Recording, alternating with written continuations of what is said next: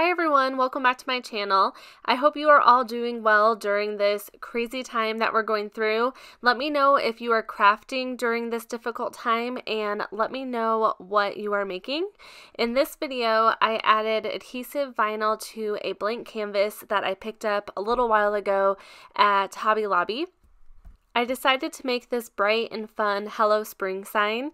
Give this video a thumbs up if you enjoyed it. Consider subscribing if you are new to my channel, and check out my Patreon account in my description box for images like this one. Project, I'm going to be using the new Cricut Joy machine, but you can use your Explorer or Maker machine for this project as well. But the first thing that I'm going to do is come up here and switch it to Cricut Joy. It makes it easier just to switch it to that at the beginning before you click on Make It when you're ready to cut everything out. So I have it set to my Cricut Joy. Then I'm going to go over to Shapes and I'm going to select a square. A lot of times, to help me decide what size to make my image, I will grab a square and make it the size of my blank for whatever I'm adding the vinyl to. So I'm going to size this. My blank canvas is 28.5 inches wide and 6.75 inches tall. I'm going to hit unlock and I will size that right now.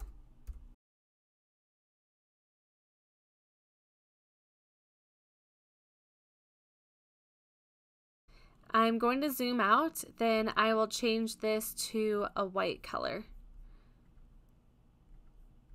Now I'm going to upload my design.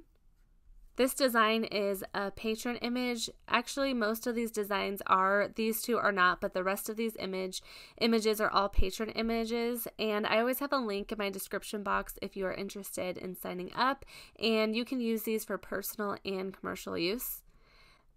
So I'm going to move this down. What I want to do first is ungroup these. Here's all the different layers that go along with it, and to be able to change this up, you need to click ungroup.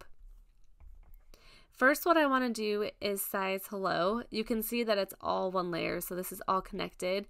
So what I'm going to do is make this smaller and fit it inside of my rectangle. I'm just going to kind of eyeball it and see what size I want to make this. I feel like that looks pretty good.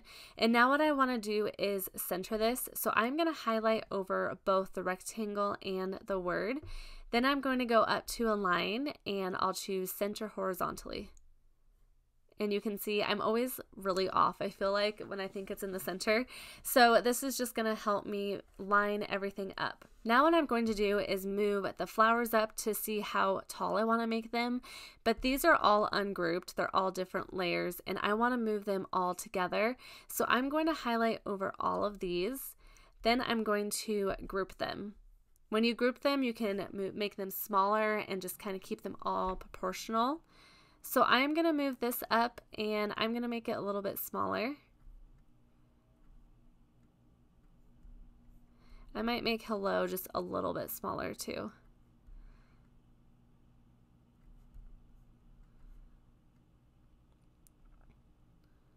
I think that looks good. Now I'm going to bring this back down. I'm going to go up here, click ungroup.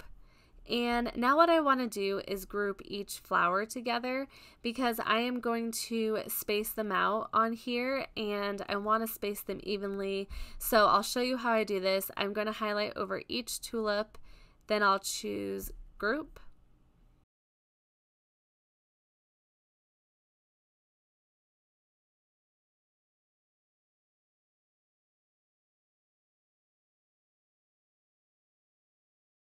Now I'm just going to move these up, and actually I'm going to realign the hello first since I made it a little bit smaller. Now I'm just going to move these tulips up, then I'll just arrange them.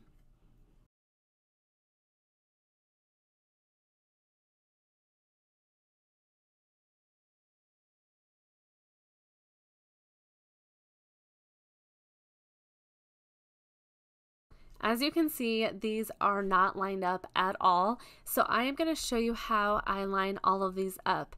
So I'm going to hit Shift on my keyboard and select each tulip. Oops.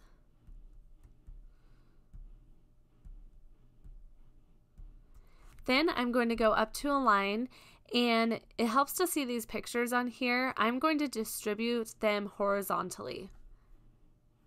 Now you can see that it distributes these evenly, but you can also see that they are not all aligned together. So I'm going to go back up and click Align to Bottom. So that is an easy way to line all this up. The next thing I want to do though is see how it looks centered. So I'm going to group it together. And with it grouped, I'm going to hit Shift and select my rectangle. Then I'm going to choose Align Center Horizontally. It was actually really close. So I think that looks great and exactly how I want it. This canvas is a little bit longer than I would have wanted, but I think it'll still turn out really cute. So now I'm going to bring these back down. I'm going to ungroup every piece because now I want to change the colors of everything. So I'm going to go back and ungroup all of these.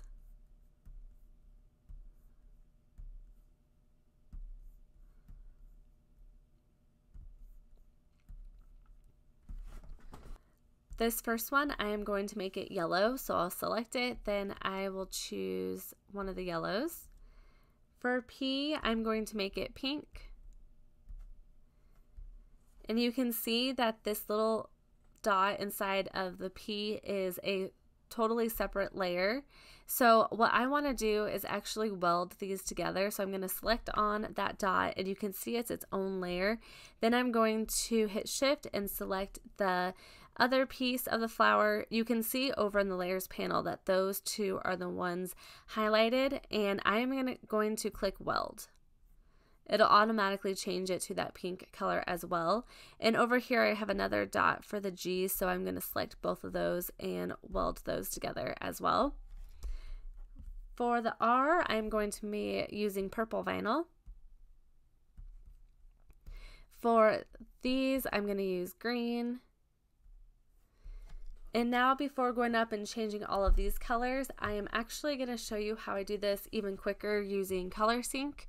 So I'm going to do a pattern and do yellow, pink, green for the flowers, but I'm going to go up to Color Sync up here in the layers panel, and you can see here all you have to do is drag it down to the color vinyl that you want. So it's really easy. I'm just going to bring all of this down. It makes it just a little bit faster, and I want to make the I yellow, the N pink, and the green purple. So you can see how easy that was. So now I'm going to go back to my layers panel. The next thing that I want to do is for these green pieces, I want to cut them all together so that it stays proportional. So I am going to highlight over all of these. You can see that they're all selected again, and I am going to select Attach. That way it'll cut all together, it'll keep it aligned exactly how we aligned it on the screen. I won't attach any of these, they will all cut out separately along with the hello. I am going to hide our square or a rectangle. And this is one reason why I chose my Cricut Joy, is because this is 19 inches for the width. The other vinyl that I have is 12 by 12 vinyl. So if you have a roll of vinyl, you can use this on a 12 by 20 format. But otherwise, if you don't and you're using your Explorer or Maker, then I would attach these three and these three so it'll cut it out and still make it a little bit easier to line everything up. I really hope that makes sense. But now that I have everything sized and the color that I want, I'm going to click on Make It. This will look different if you have an Explorer or Maker machine, since I'm using the Cricut Joy. For all of the vinyl except for the green, I'm going to be using vinyl I already have, so I'm going to need a mat for that. But for the green vinyl, I'm using the Smart Vinyl, so I won't be using a mat. So I am just going to choose multiple ways. Then I will click on Done. I'm going to go to each color and choose what mat I'm using. I'm going to select on a mat, and I'll be using my 4.5 by 12. Then I'll just do the same thing for each one.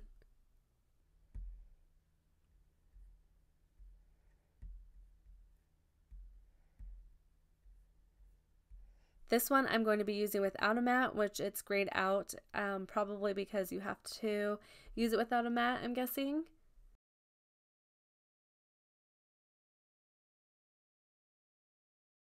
I'm going to switch this one to the mat I'm using. I'm not sure if it really matters, but just in case.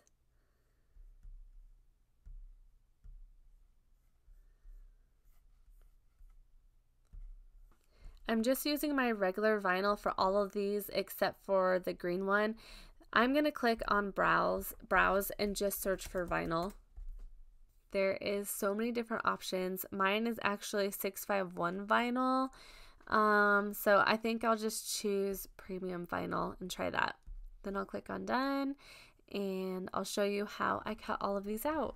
Since I'm using my Cricut Joy machine, I decided to cut my vinyl down to the size of the image it will be cutting out. To do this, I look at the Make It screen and go off of the squares on the mat. I like to use my Cricut self-healing mat. The squares line up the exact same as the mat on the computer. I add a little extra space of vinyl just to make sure I don't cut the vinyl too small. I've done that several times and wasted vinyl in the past because the design cut off of the vinyl. I just bought this Cricut cutting ruler and it's amazing. I like to use this along with the rotary cutter on top of the self-healing mat to cut the vinyl. I'm using Oracal 651 vinyl. If you've watched quite a few videos of mine in the past, this is my all-time favorite adhesive vinyl to use. Using the Cricut Joy Blue Light Grip mat, it's brand new and pretty sticky still, so it worked perfectly with my vinyl. I press the mat up against the rollers and it will automatically feed the mat into the machine. Then on your device it'll pop up with a go button and you just select that and it'll automatically start cutting.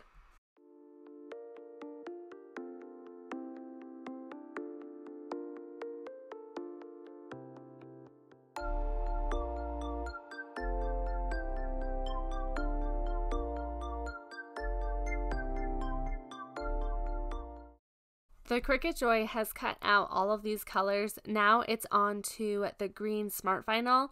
What you want to do is change this setting to Smart Vinyl. And I chose Smart Vinyl Permanent. Here's the Cricut Smart Vinyl. It has a thick backing so it can cut without a mat.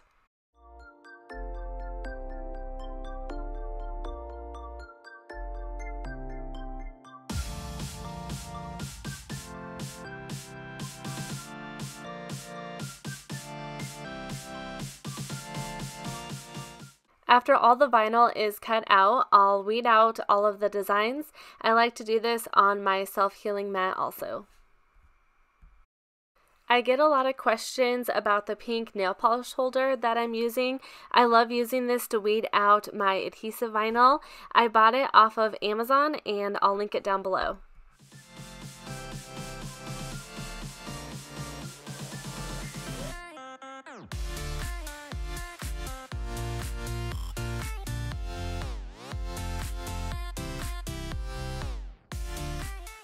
I'm using Expressions vinyl transfer tape.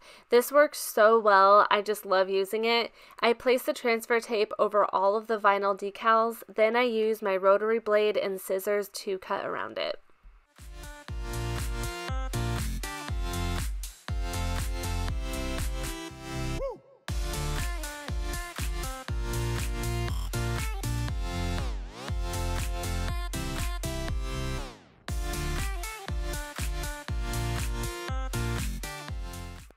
To center my design, I placed a ruler on top of the canvas and I bent the vinyl back to find the center of the vinyl decal.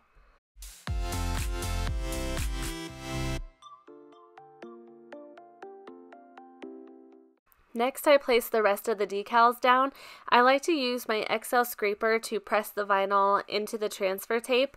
I like to scrape it on the back of the decal. For some reason, this makes a big difference in helping the vinyl stick better.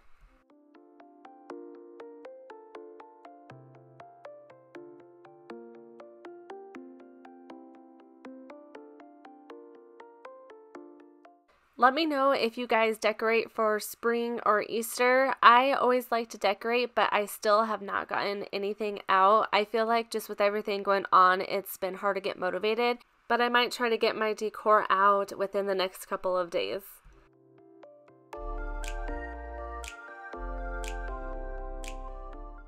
Here's what it looks like when it's all done. I felt like this was such a bright and happy sign to help add some cheer to this difficult time that we are all facing right now. I hope you guys are all doing well, and I hope you enjoyed this video and have a great day.